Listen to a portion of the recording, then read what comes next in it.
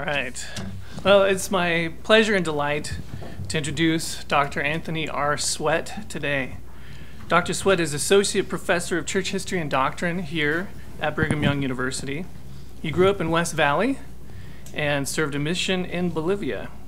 He received a BFA in Painting and Drawing from the University of Utah in 1999 and his PhD in Curriculum and Instruction in 2011 from Utah State University. Prior to joining the religion faculty here at BYU, he worked for 13 years with seminaries and institutes.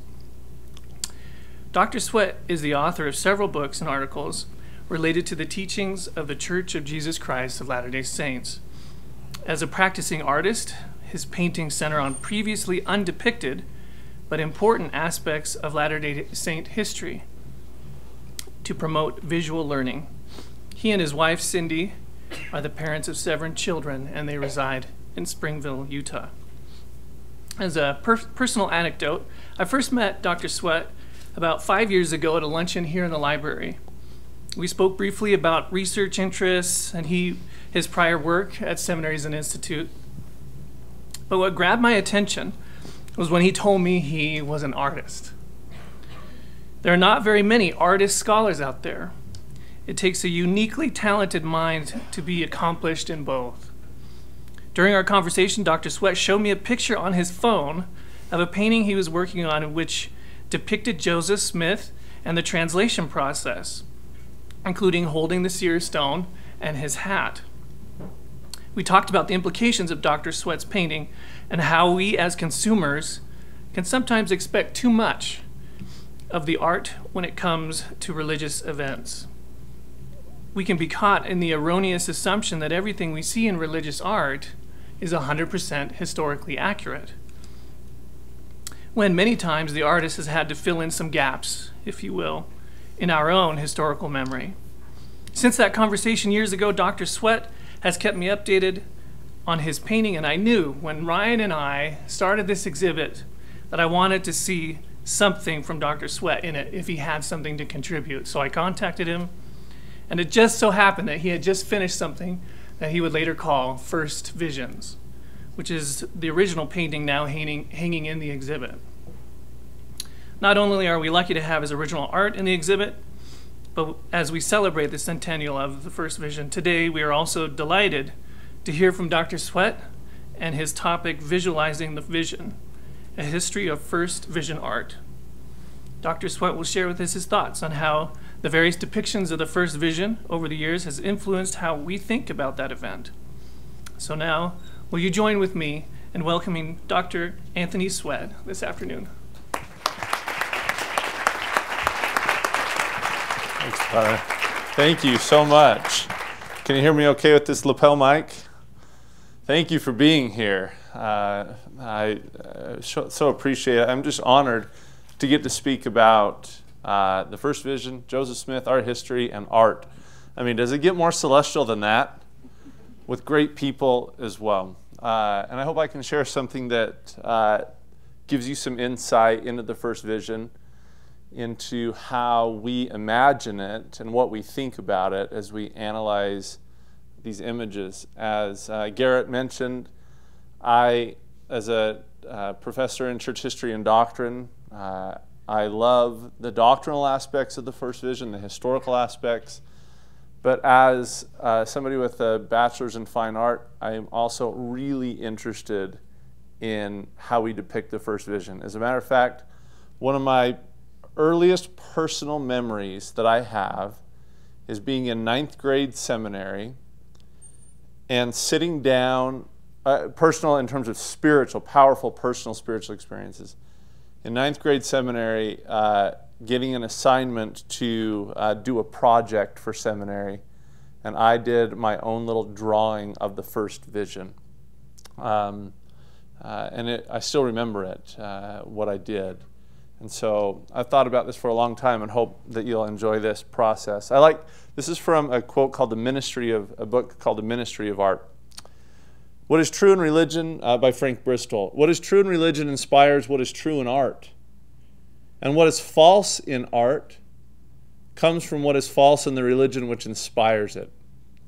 As Christianity has revived and elevated art, so art has glorified Christianity. It has set forth her doctrines, portrayed her saints, and even her very God and Savior. Limited only by the necessary restrictions of her powers, art has been a teacher of things divine. It has robed religion in loveliness and crowned her with her white brow with jewels of beauty. It has reared the noblest structures that adorn the earth to her honor and service. Not to science, not to letters, not to philosophy, not to liberty, not to nature, not to art itself, but to religion has art dedicated its most glorious achievements, whether in painting and sculpture or in architecture.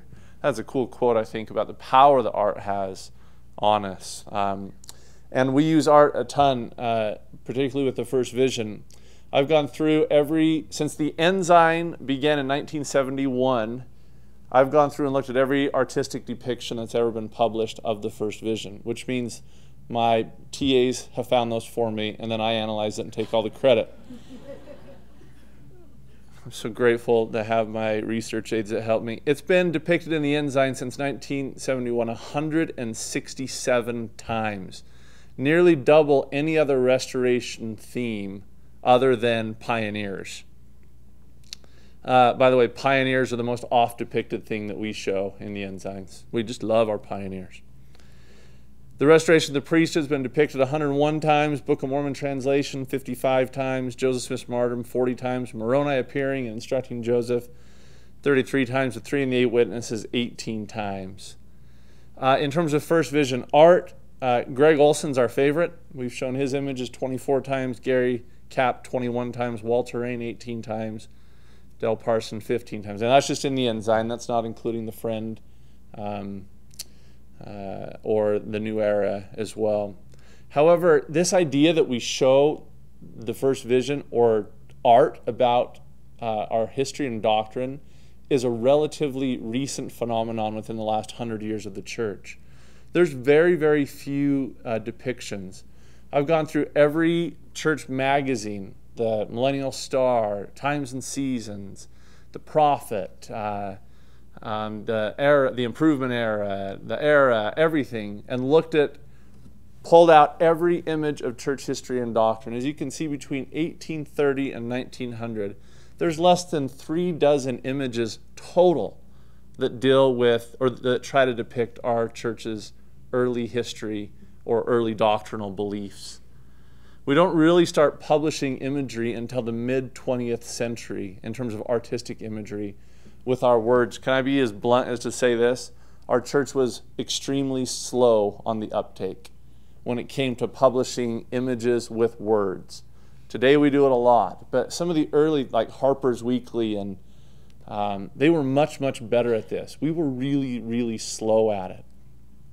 Here, by the way, is the first, what I would call, artistic image our church ever published in 1835. And it's a little thing on God is love. If you read that across the middle there, it says over and over and over again, God is love, up and down. Or 1842, we published the facsimiles from the Pearl of Great Price in one of our church's newspapers. I automatically knew that the Book of Abraham was true when I was a kid because it was the only scriptures that had pictures. In 1845, in the newspaper The Prophet, we have these little rudimentary profiles of the villainous Thomas Sharp and the beloved prophet Joseph Smith. This, by the way, is the earliest depiction of what we might call the plan of salvation. By Orson Hyde, the diagram of the kingdom of God. That thing at the top represents a British crown, and every line is somebody who has been sealed up to God. And then the line going into that is somebody who's sealed to that person. It kind of visualizes the church's early conception of sealing, in particular dynastic sealing. Well, why is there so very few imagery early on? I believe it's because of the Protestant iconoclastic culture. You got to remember, the Protestants were pretty anti, for the most part, especially the Puritans, they're pretty anti-imagery, particularly as they're fighting against Catholicism, which has been so pro visual arts and visual imagery. I mean, you cannot go into early Catholic cathedrals and not be blown away by their artistry. This is what one person said: English Puritans who settled America loved Jesus but hated visual representations of him. English settlers considered it blasphemous to depict Jesus visually, violating the second of the 10 Commandments. Art was removed from churches and banned as part of worship. And I think that bled over a little bit into the Restoration.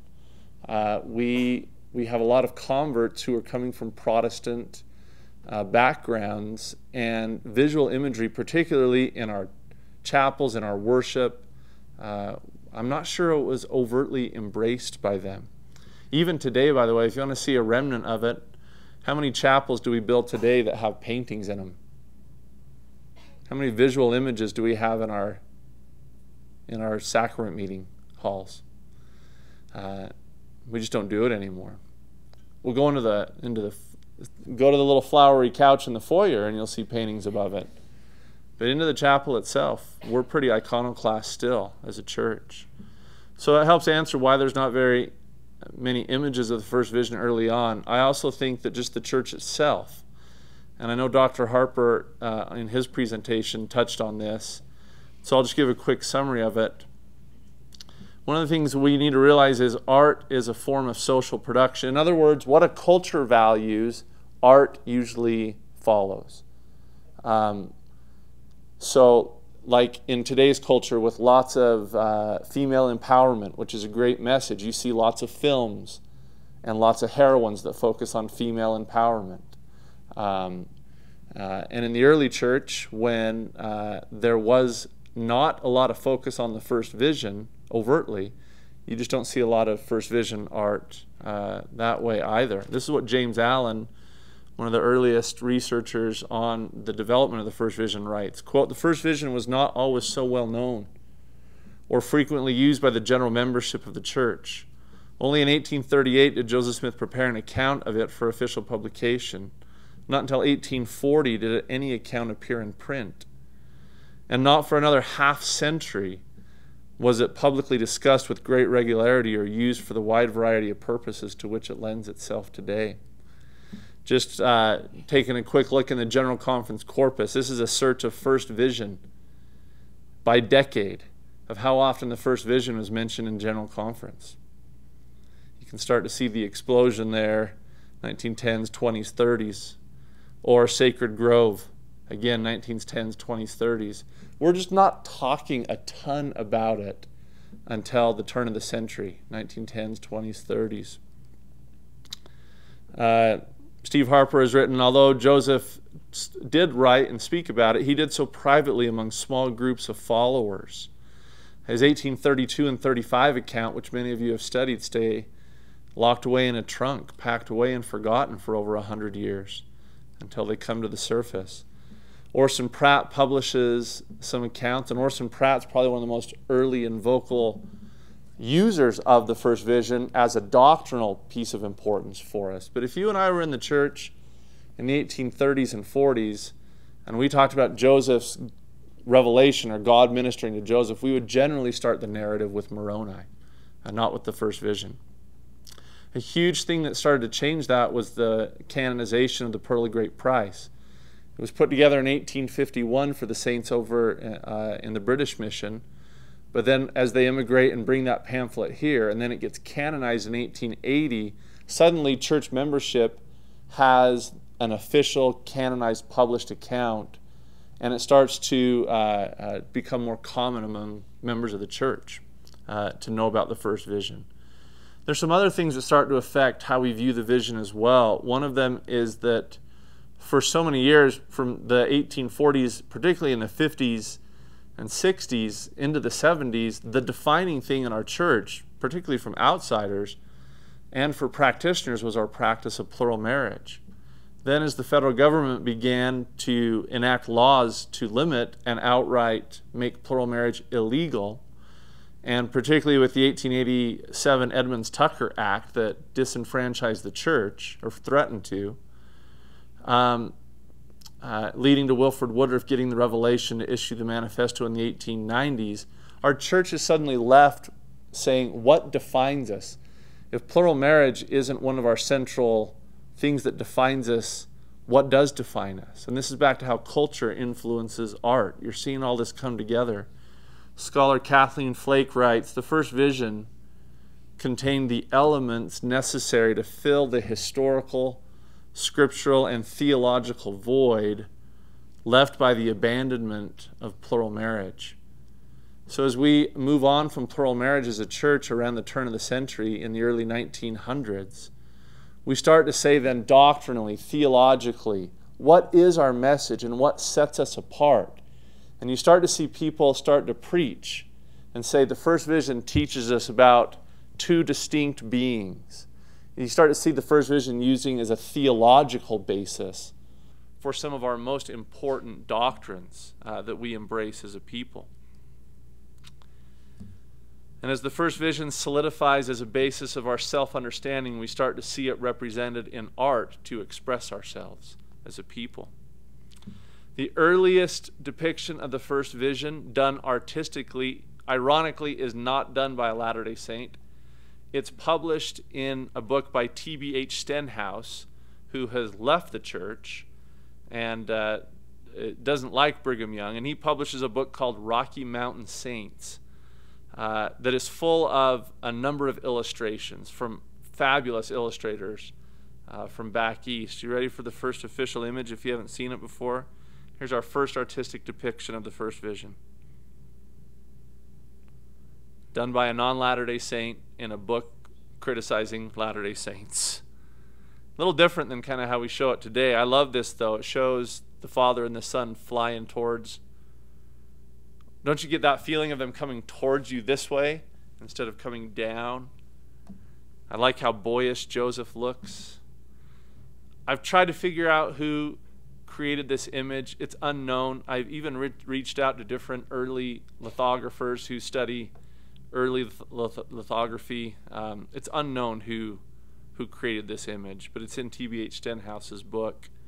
Probably the first LDS depiction comes from C.C.A. Christensen, who did his big moving panorama series, these roughly 7-foot by 10-foot panoramas of important early church scenes.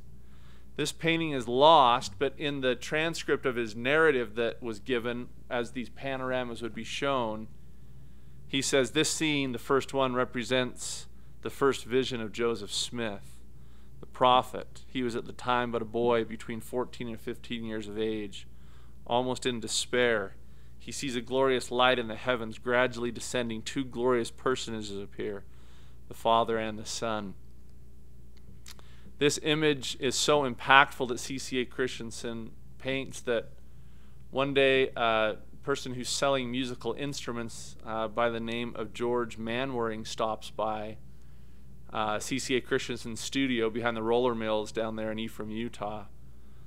And he's so impressed he writes the song, Oh How Lovely Was the Morning, or Joseph Smith's First Prayer. So we're seeing art begin to reflect and use the arts to teach people about the first vision in the late 1800s. By the way, kind of fun, I gave a presentation on C.C.A. Christensen, and providentially this person comes up to me, and his name was Alec Andrus, and he says, I was a boy when C.C.A. Christensen's panoramas were rediscovered. And he says they were brought to my house, and I remember us unrolling them. And he said, I remember the first vision painting, C.C.A. Christensen's first vision painting. It's lost today. We don't know where it's at. And I said, can you search your memory bank, which is not always the most reliable, because this person's an older man now, and send me what you remember. And this was his write-up to me. He says, quote, my recollection through the filter of 65 plus years later was that Brother Christensen's painting of the first vision was different than my mental image of the event, and I asked Dad why. The presentation of the Father and Jesus was not at all what I envisioned. He told me about the use of the display as the Christensen brothers carried it through the LDS communities in the 1910s to 1930s, and that it was consistent with Brother Christensen's other images. I think that may have been the first painting or illustration of the first vision that I had seen. and it was not nearly as grand or ethereal as I thought it should be. I think the first panel was damaged by mildew and mold, and I think that was the first vision panel. So you don't want to know what happened to that painting, probably, was that when they re-rolled up, because all those panoramas were stitched together into one long scroll, what painting was wrapped on the outside? It would have been the first vision panel, and it was probably destroyed by mold or mildew as it sat in some warehouse for decades and decades. If you know where it's at, come talk to me. I want to see it. That's what I'm trying to say to you. This is probably the next earliest artistic depiction of the first vision. It's in the Salt Lake Temple Holy of Holies. Don't ask me how I got this photo. And this is done by Tiffany and Company, the glass company. Joseph Don Carlos Young reaches out to Tiffany and Company in 1892. It's 12 feet high by 4.5 feet wide. And by the way, obviously I did not take this photo, but I did have a little tender mercy just a week ago. I was in the Salt Lake Temple, and can you guys still hear me okay? I think this mic's cut out. Am I being loud enough? Okay. I was in the Salt Lake Temple a week ago, and when this session was over, I walked over to show my daughter some of the stained glass that Tiffany and Company had done that was on display. And this random worker sees me and he goes, do you want to see some other ones? And he invited me into the back room where Lorenzo Snow's office used to be and let me stare at the Tiffany and Company stained glass of the first vision from the back side of it. So I was able to sit there and stare at this just about a week ago from the back side of it. And Don Carlos Young gives some great descriptions on what he wants it to look like. I'm going to skip those for now, but it's really, really cool. By the way, this is a neat one too. In the Salt Lake Temple, there used to be a sculpture that was in the Salt Lake Temple. This sculpture is now lost as well, but we know it's there because when C.R. Savage goes through and photographs the interior of the Salt Lake Temple, he takes this photograph. And I'm grateful to my colleague, Alonzo Gaskell, for sharing this with me. Alonzo Gaskell and his research assistant have found the base of the sculpture, but the sculpture's lost. This is the sculpture. It's a monument sculpture. You can see on the right, I've put maybe Cyrus Dallin. I think Cyrus Dallin, who sculpted the angel Moroni, is the only monument sculptor in the church at this time who's talented enough to produce a sculpture like this. And this was probably a monument sculpture. It was probably a proposal for a monument to be built somewhere in Utah or in Salt Lake City. And today, either somebody wasn't looking and knocked it over and shattered it, or it's with CCA Christensen's painting of it as well, buried somewhere. But the reason why I want to show you this is because if you look close, you can see Joseph and Hiram there on it. And then right below, you see a sculpture of the first vision. And I like this not only because you see the Father and the Son, but look behind the Father and the Son, and you see some angels there. Which means that maybe the earlier church was a little more prone to put angels in with the first vision than we become in the 1900s.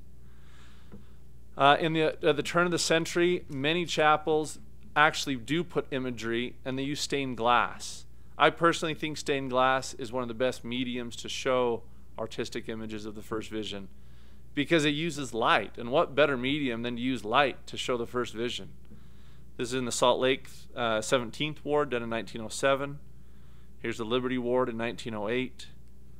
Here's the Brigham City Ward in 1911. Here's the Salt Lake 2nd Ward, 1913. You can see these are all, and by the way, you can see the similarities between these and the one done by Tiffany and Company in the Holy of Holies. Here's the one in that was in Los Angeles. It's now in the Church Museum of History and Art, 1913. Here's one in San Bernardino Ward in 1930. Kind of cool, Joseph with like a little green cape or something. It's pretty awesome. One of the earliest, and I'm including this as an artistic image, it's a photograph that was done in 1907 by George Edward Anderson. It was published in a 1909 Sunday school book. And this photograph becomes really well known in the church around the turn of the century. George Anderson told when he took the photo, you can see a little boy standing there on the bottom right. That boy was 12 years old. And George Anderson told him to go stand over there. It's a pretty epic image, I think. Probably the first artistic, either drawing or painting, was published in 1912 by the church. And it's this one by Louis A. Ramsey. And he did a number of illustrations for this book, From Plowboy to Prophet. The church also published in 1912, this is the inside of the Holy of Holies right here, by the way, in the Salt Lake Temple. A person tried to hold the church at ransom. He was let into the Salt Lake Temple by a gardener, and he took a bunch of photographs of the inside of the Salt Lake Temple. And then he tried to extort the church and say, pay me $100,000 or I'll publish these photos of your temple. And Joseph F. Smith said, I'm not going to pay a thief. And instead he hired C.R. Savage to go through and photograph the Salt Lake Temple, and he said, we'll just publish them ourselves. And it's published in James E. Talmage's book, The House of the Lord. So that's in 1912. It was technically published by the Deseret News Press. Church owned, but close enough. And you can see the Holy of Holies in the stained glass there. They also published the stained glass in the 1931 in the Juvenile Instructor. But this is the first time an image of the first vision shows up in a church magazine. 1931. So 100 years since the organization of the church. A few years later, in 1938, in the Millennial Star, they show this one, stained glass by J. Leo Fairbanks. I'm trying to track down where this stained glass is as well. Here is a painting done by J. Leo Fairbanks on the cover of the Millennial Star in 1942. And it's an oil painting. So this is really the first time, look at those dates. This is really the first when we really start saying, oh, let's get some paintings. Let's get some drawings. Let's start publishing them in our church periodicals. It's 100 years after the church is organized that we start doing this. Around this same time, we get artists who, this is Minerva Teichart, who many of you are familiar with. And God bless Minerva. She is an amazing artist who saw absolutely zero success in her lifetime. The church does not really use these. BYU acquires them and begins to use them in the 1970s, 80s, and then in the 1990s they gain some traction. I can't find us publishing Minerva's paintings, though, at the time when she paints them. But here's hers, 1930. Here's another one she does in 1934. Here's another one by Leo Fairbanks. He dies in 1946. We don't know when he does this little oil sketch. I have dug up, though, that he was proposing to do some panoramas for the church, and this was a study for that. So it's probably sometime 1920s, 1930s, around there, it would be my guess. Here's one by Arnold Freiberg in 1960. Isn't that awesome? This one's not very well known at all. I just love like the mystical quality of this one. Almost like there's a fog or something. Isn't that a fun way to visualize it? Kind of, man, it's just cool. Here's the actual painting that he does in 1962. Here's one in 65 by Dorothy Hanley. This was a little, as you can see, a whole piece that was done. You see the first vision on the side over there. Kenneth Riley. The church, it's interesting, in the 1960s and 70s, the church basically turns outward to non-Latter-day Saint illustrators to illustrate our history. Kenneth Riley's one of them, 1965. John Scott, 1969. This is the one that was in, when I was a missionary, this is the one that was in the flip charts that we would use to teach people.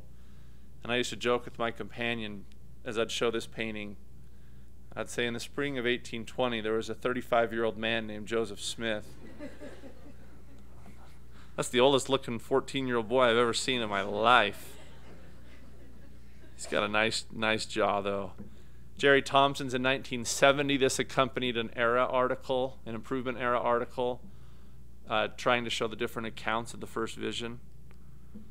Ted Henninger, 1975. Dale Kilbourne, the year's unknown on this, but roughly the same time period as when Kilbourne's painting. Gary Ernest Smith, 1979. This one hangs in the Jordan River Temple, the original does. Paul Forrester, this is perhaps one of the earliest images trying to show the adversary being cast out. This is pretty progressive and ahead of its time, in my opinion. Del Parsons, 1987. We're probably all, now we're starting to enter into imagery that we're like, I know these. These speak to my heart. Greg Olson, 1988. 1989, that one's on the cover of the Church History in the Fullness of Times Institute Manual. William Lee Hill, right around this time. I'm trying to still track down some of these dates. Floyd Warren is a woodcut, or a lino cut, actually, which means you cut into linoleum and ink it and print it. An early international one, this one's from Indonesia, that was submitted for a church art competition. I think this one's pretty cool. And this one as well. From Sierra Leone is where this one's coming in 1992. Glenn Hopkinson, Jerry Hartston, 1995. Frank Magleby, who is a art professor here at BYU, 1995. We're getting him now in primary lessons. 1995 primary lesson. Greg Olson, 1996. By the way, my brother lives in North Carolina. Had some neighbors that just really did not like Latter-day Saints. They were Protestant Christians and just really didn't like Latter-day Saints, but tolerated my brother. And over time, my brother and his wife won him over. And one time, my brother said his neighbors invited him over to say, come look at this cool painting we just bought. And they bought this painting. And my brother pointed to the figure in the back and said, did you see that? And they're like, yeah, what is that? And my brother said, this is just a painting about prayer. Because he knew if he told him it was the first vision, they'd take it down. Liz Lemon Swindle, 1998, with her series that she did. Walter Rain, who I think is the Mormon Rembrandt, starts to begin to paint it in 1998. That's his first depiction of it. Leon Parson, up in Idaho. This is Del Parson's brother, 1999. Gary Capp, 2000. This is one of the most oft-used ones the church publishes in the Ensign. Gary Capp again, showing the dark satanic influence, 2000. Glenn Hopkinson, right around this time. Tom Holdman and Holdman Studios put this stained glass in. So this is our return to stained glass. As you can see, it's about 100 years later by the time we get a stained glass image again. And this one sits in the Palmyra, New York temple, if you've been there.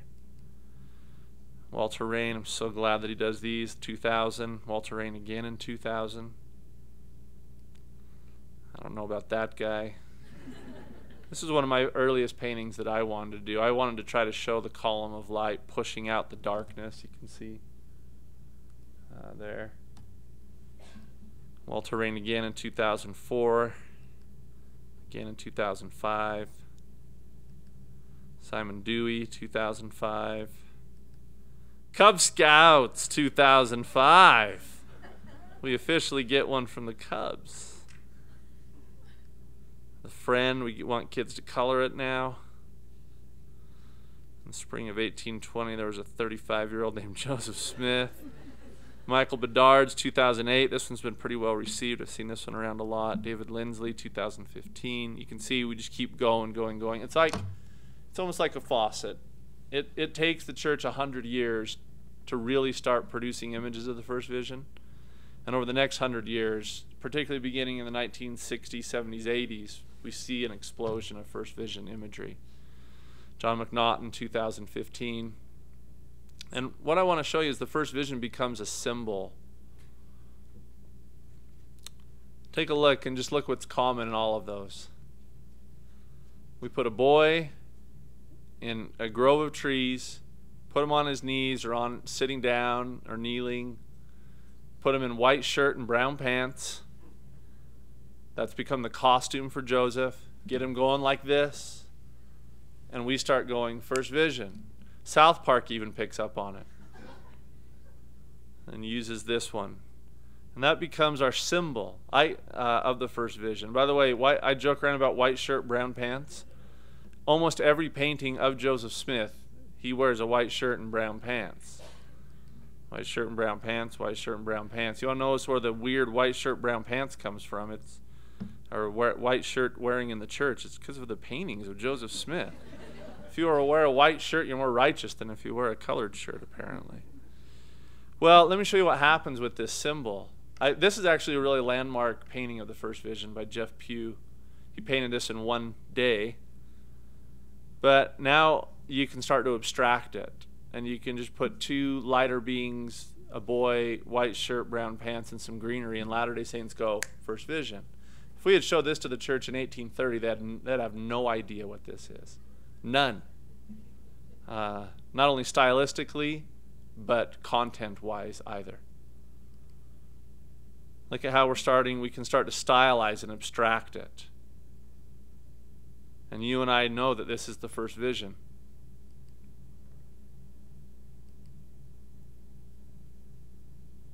That's kind of cool.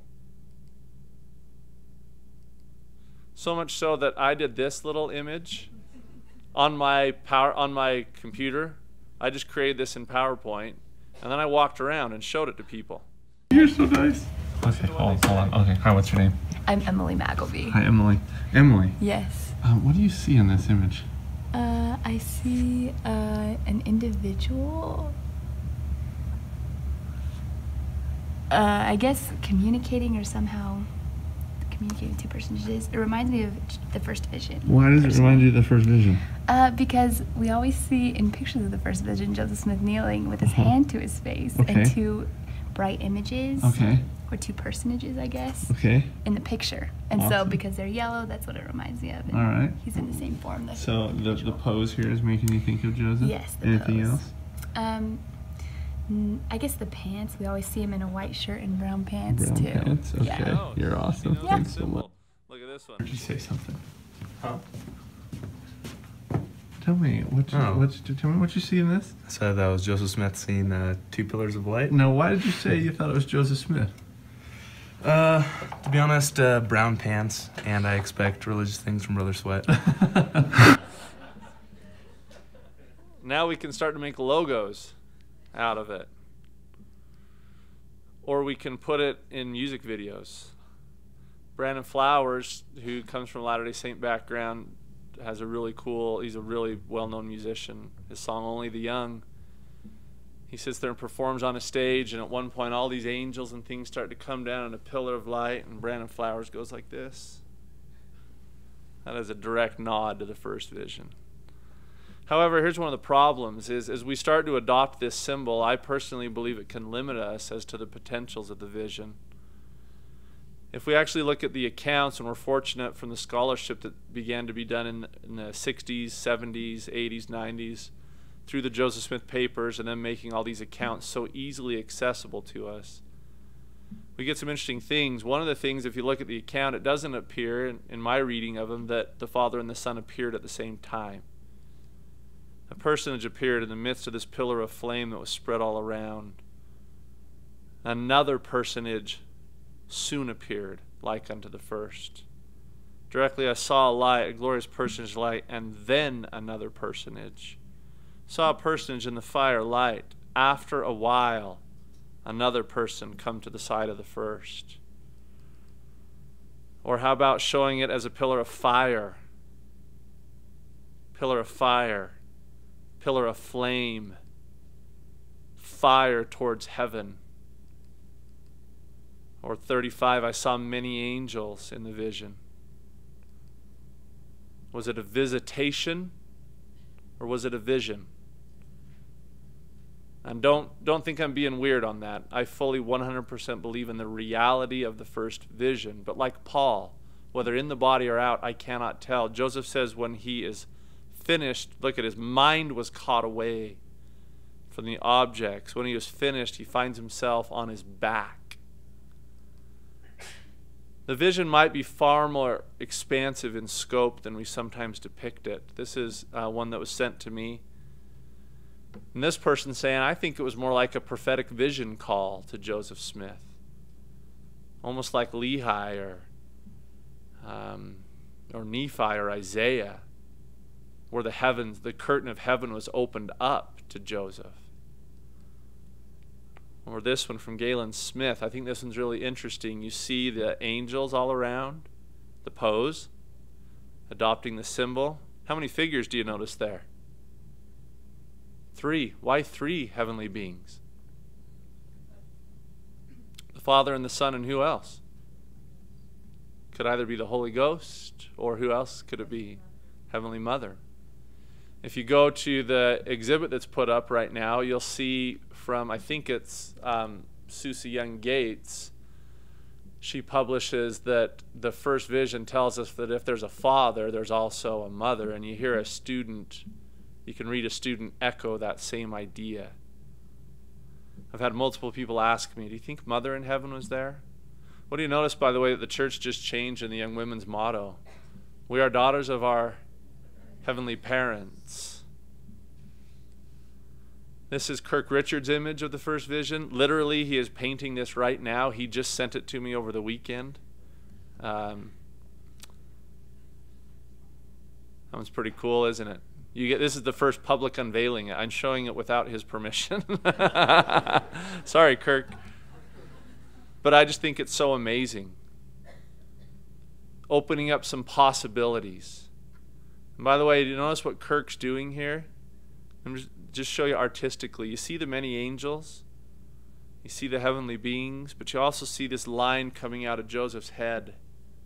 And Kirk describes this almost like a thought bubble or an umbilicus, connecting and opening up a vision of heaven, so to speak. And I'll end by showing you mine. This is the one that I did for a project I'm working on. I wanted to try to incorporate the 9 accounts. See the axe on the bottom right, early spring, Satan. We don't often show Satan being banished on the far left. Father and the Son not appearing at the same time, one and then the other. The pillar of fire, the many angels. I'm trying to bring them together into a cohesive scene a little bit more. And as I conclude, I just want to say this. Who is to say it's culture that drives our first vision art?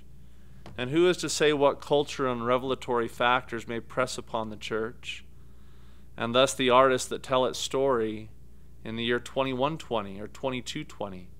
What will first vision art look like 100 or 200 years from now? Cultural and revelatory tectonic plates may cause visuals of the first vision to recede and crumble into the oceans of the past, or to be thrust even higher up on the mountaintop of importance. Only time will tell, but undoubtedly there will be a visual record to tell it. Thank you for being here this day.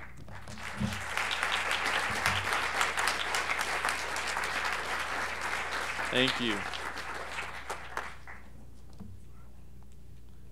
We've got about 4 or 5 minutes for questions, it looks like. There's one right here, just right front. Ask away. Yeah. I was wondering about the stained glass. Are they still in existence? Are they still in the Yeah, chapels? most definitely. You can go around. She asked about the stained glass. It's still in existence. You can go around to a lot of these early churches and go see them. You can go see the one from the Los Angeles Ward of the Church Museum of History and Art right now. Yeah. Why did you do yours in brown shirt, blue pants? Which one? My earlier one? My last one? This one? Because I didn't want to do white shirt, brown pants. Also, artistically, this is just why sometimes with art's not literal history. I don't know what clothes Joseph wore, but I wanted to draw your eye to Joseph and also let the whites be mainly on the Father and the Son and not have Joseph. If I would have put Joseph in white, it would have visually been too same. I had to have Joseph pop a little bit different. Yeah. Does that help, Scott? Okay. Yeah. Yeah. Blue pants, brown shirt will be the new symbol. I was wondering about the halos, because you don't normally see halos in LDS art. Yeah, she asked about the halos, and you don't normally see these in LDS art. I like the halos. They're a symbol that's often used for hundreds and hundreds and hundreds of years in Christian art. It's back to symbols. It's a symbol of heavenly, we would say, exaltation. And the reason why I added them is because when I put the many angels in there in the background, I again wanted a separation that we believe the Father and the Son are exalted beings, gods, different than angels. So to me, that was another visual way I could separate them slightly from it. Yeah. So in your mind, which of them is the Father and which is the Son? I'll let that be in your mind, my good brother. It's interesting. I deliberately, in my mind, see the Father being the one next to Joseph, down behind him. And again, back to symbols. Symbolically, where do we normally place the Son? We normally place him on the right hand. As a matter of fact, Joseph Don Carlos Young, when he writes Tiffany and Company, he says, place Jesus on the right hand of the Father. How many of the first vision accounts say that Jesus stood on the right hand of the Father? Absolutely none of the actual accounts say that. They don't say that. That's just a symbol we've picked up.